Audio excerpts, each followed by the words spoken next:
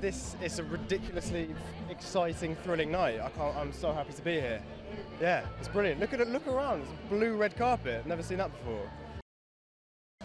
I mean, I don't know.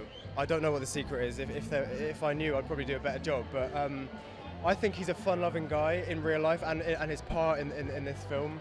So I think it's just a question of embracing that sort of free-spiritedness and having a sense of humour and sense of play and adventure, really, yeah.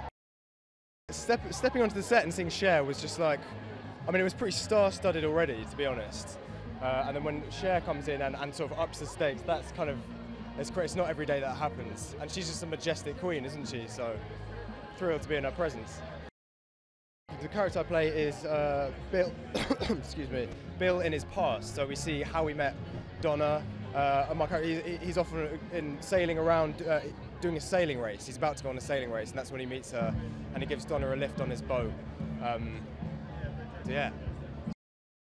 I was actually really excited about the song I get to sing in it, because I hadn't heard it before, and I think it's a banger. It's really cool. So I love doing that. What was the song? It's called Why Did It Have to Be Me, and it's pretty cool. It's pretty rocky. Yeah, I mean it was hard work. Hate her.